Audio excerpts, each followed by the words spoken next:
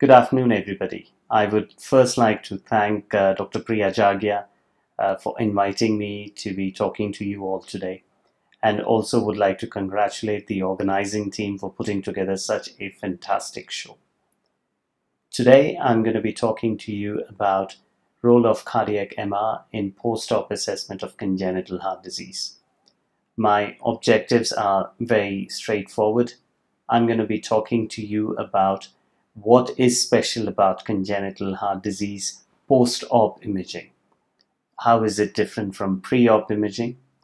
I'm going to be talking to you about the need for imaging in these cases. And then I'm also going to be talking to you about when to choose CT or MRI, or what parameters actually help you in choosing one modality from the other modality. Post-op imaging is different from pre-op imaging because the anatomy has changed. The anatomy that the child was born with has now been modified by the surgeons, and there is a new anatomy that we need to investigate and report on. Also, these patients are likely to require repeated examinations, so we need to be prepared to be doing these same examination again and again, but in such a manner that the amount of time spent by the child in the MR magnet is least and we get the most information out of it.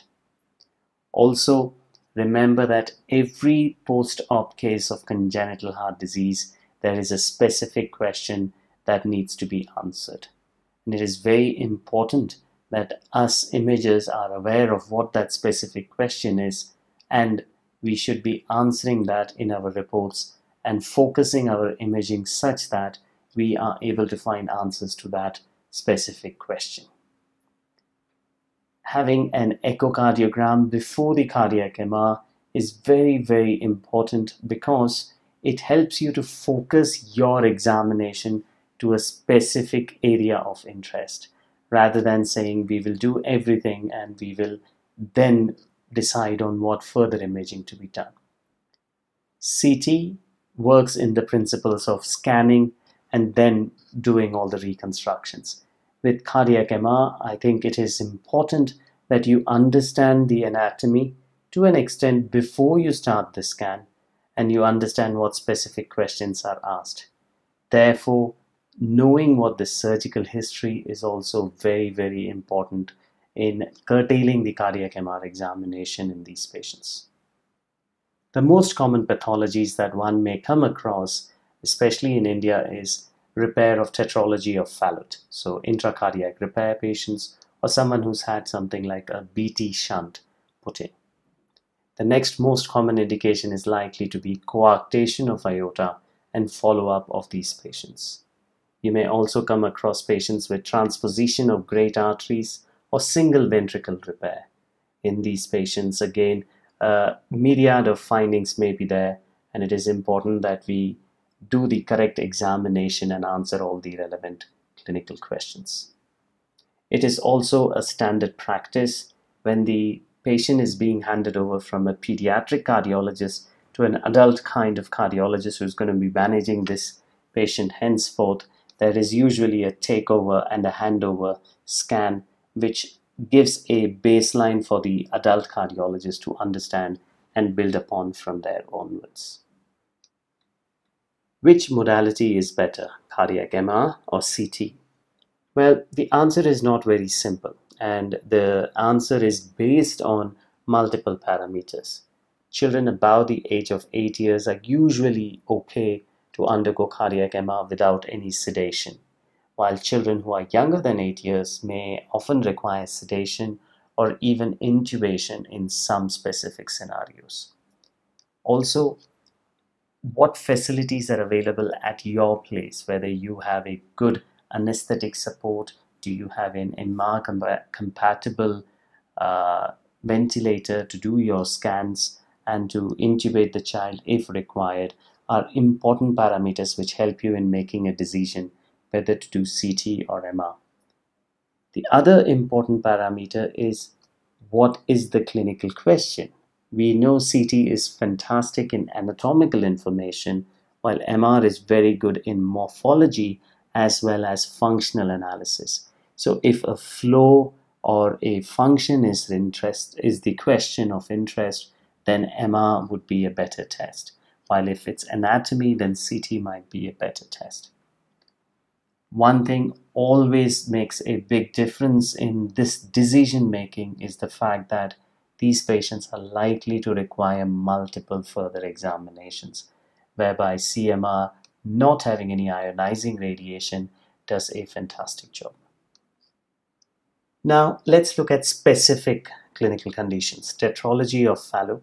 The surgery done here is intracardiac repair, whereby we close the VSD and also we make a annular patch across the right ventricular outflow tract and create a new route for the pulmonary artery.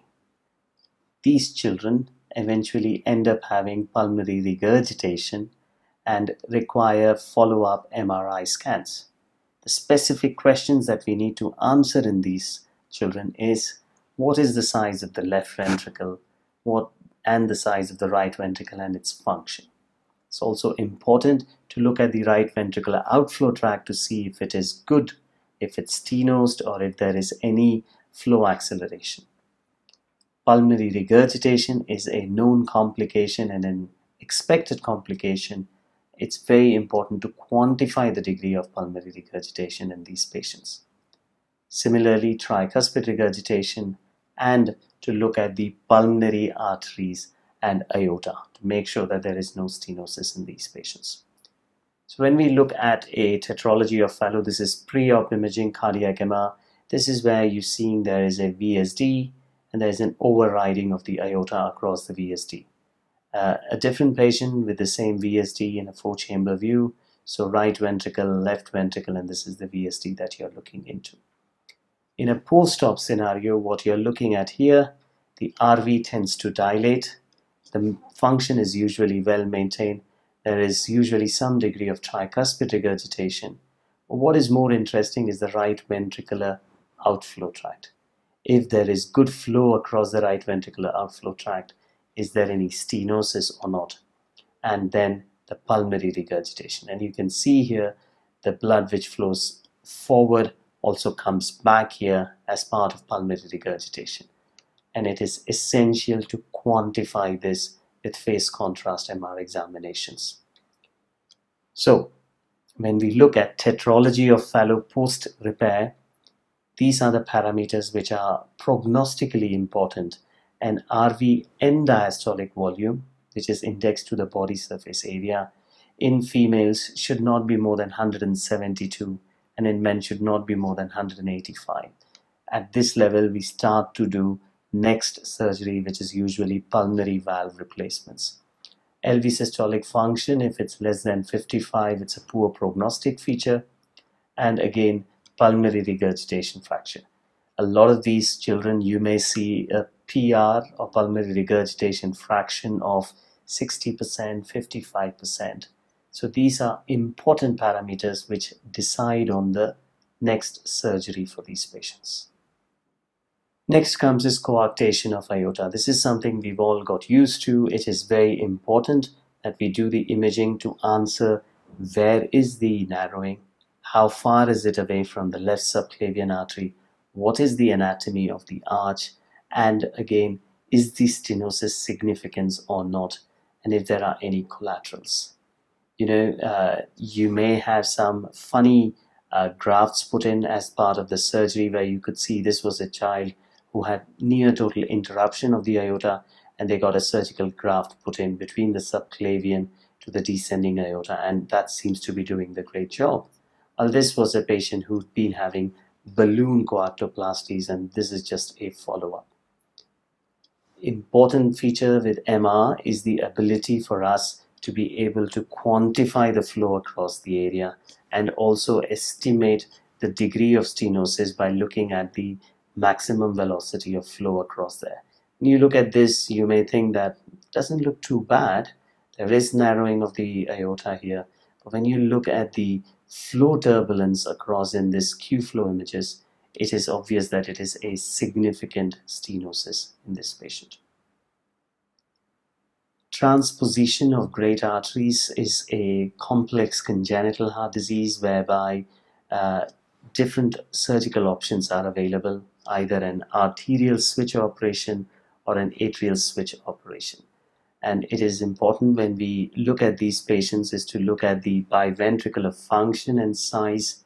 In follow-up, we are looking at the outflow tract, making sure that there is good flow across the aorta as well as the pulmonary arteries, looking at the conduits depending on what surgery has been done, and if there are any collaterals. So let's look at this case. This is one such case where you can see morphological right ventricle, morphological left ventricle. This happens to be the systemic ventricle connected to the aorta. So the pulmonary veins have been redirected into the right system here. So the patient gets good systemic arterial supply through a oxygenated system coming from the lungs. And MR is excellent in looking at these images, quantifying the flow and giving all the required clinical information. Let us look at another physiology. This is a single ventricle physiology whereby the ventricles were not thought to be good enough size to have a left and a right ventricle in a surgical scenario. Therefore, a single ventricle is left, which is usually supplying to the aorta. Thereby, the blood from the upper limbs is shifted across to the pulmonary arteries through what is called as a bidirectional Glenn shunt. And you can see here, this is the left SVC, which is draining into the pulmonary arteries.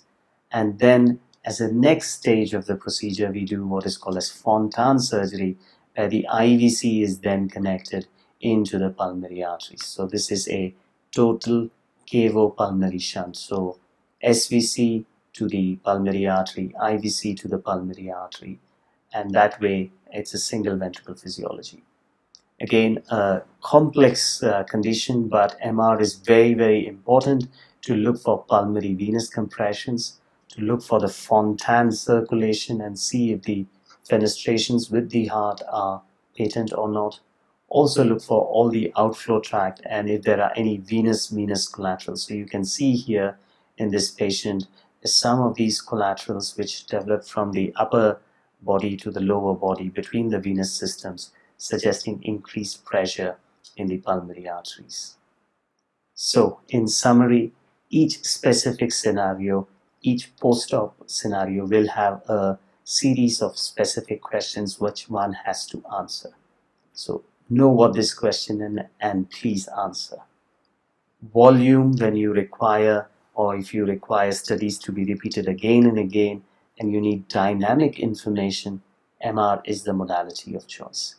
If you're purely looking for anatomical information and you do not have sophisticated backing up system from the anesthetist, then perhaps CT can do the job for you as well.